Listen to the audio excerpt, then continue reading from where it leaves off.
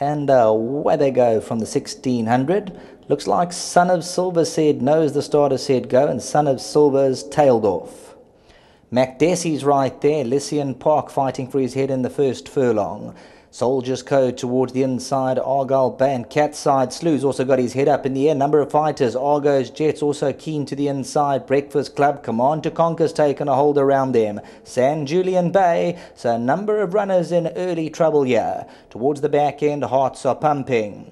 Macdessie has won the bridle in front, and Macdessie goes off to lead by a length and a quarter.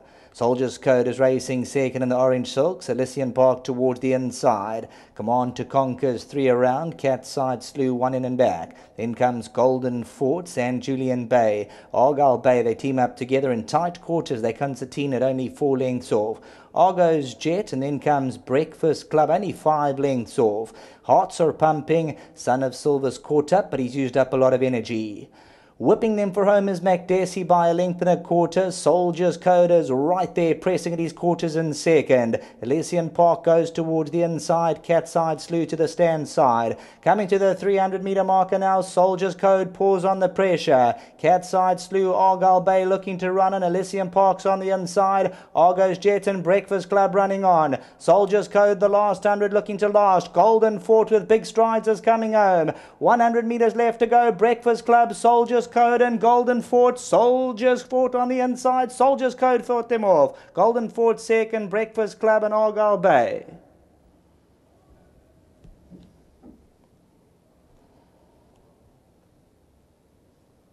So fighting them off is Soldier's Code, Golden Fort and Soldier's Code. Breakfast Club on the inside comes through late. Number 2 the favourite. Soldier's Code fights them off. Golden Fort is going to get close as they run down to the line. It's going to be a long neck. Soldier's Code, number 2 wins it. Anthony Delpech. Golden Fort second. Breakfast Club, Argyle Bay, Argo's Jet, Catside Slew. Macdessie, San Julian Bay. So looking to fight them all off as Soldier's Code down the middle of the course. Golden Fort's running on, but Soldier's Code, he's got a little bit more to offer over the last 75. Golden Fort, Breakfast Club, Soldier's Code in front, and he'll do just enough. He fought on courageously to deny Golden Fort. On the inside, Breakfast Club, Argyle Bay. That's the running of race number 6.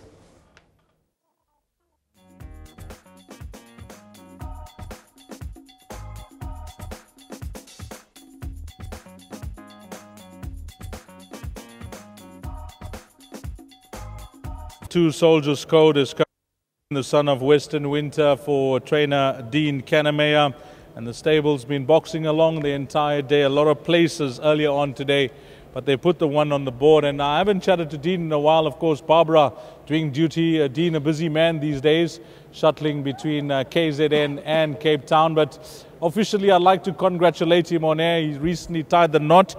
So, Dean, well done with that. For the guys that don't know, the public, congratulations. Oh, geez, thank you very much. I'm sure most of the public knew that, you know, because I'm like Mark Saxon. I've got nowhere to hide. Okay, coming back to this individual today, you won a good race with Eric last time out. Yeah, apprentice race, you know, he's a genuine horse, you know, he hangs in there all the way, and I mean, today it was quite difficult for Anthony because he sometimes over races, you know. You could see he was pulling, he was battling to make him drop the bit, and I actually thought the saddle was going to go over his wither, but nevertheless, he took control of it, and he fought on all the way to the line. So he's landed up a 4-time winner, you know, and so well done to the whole partnership, you know, and Ed Bow and Bryn Russell and Marsh Shirtliff. So I remember a couple of months ago, you know, he won a race, a maiden race, and he got stuck for a while, and but he's bounced back. So you know, he's a genuine type of horse. So it can become frustrating when you see all these seconds for the day, but this horse has put you on the board, and you got one more left, Last Tiger, and the next. Yeah, we got Last Tiger and Mr. Winsome. Mr. Winsome, I think a mile is probably too sharp for him, and his second run back after a long break, and then I'll run him over ground after this. And Last Tiger, you know, he loves the poly, he comes out fresh. But you know, his horse that arrived in Durban a year ago was a 67, now he's 90. So, as I said to my partner Michael Gelb, it's going to become more and more difficult. But he does love the poly over a mile, and I think you can't leave him out.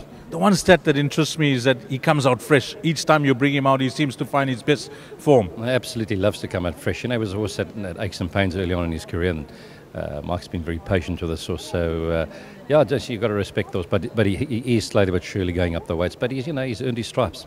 Give our best to the honours, Dean, but before you leave, we've touched on your horses, some of them needing their runs, but things seem to be coming to hand now, and you've brought in some more stock from Cape Town as well. Well, I moved horses around. I brought some horses went back to Cape Town, for the summer season, and I moved some horses back last Thursday rather than Friday.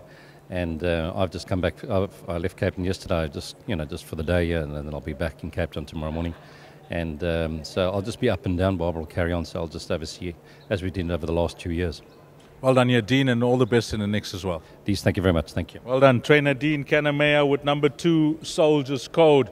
That full result, 2, 6, 3 and 10. That's the way they crossed the line, race number 6. Coming up next, race number 7, closing off this afternoon's jackpot.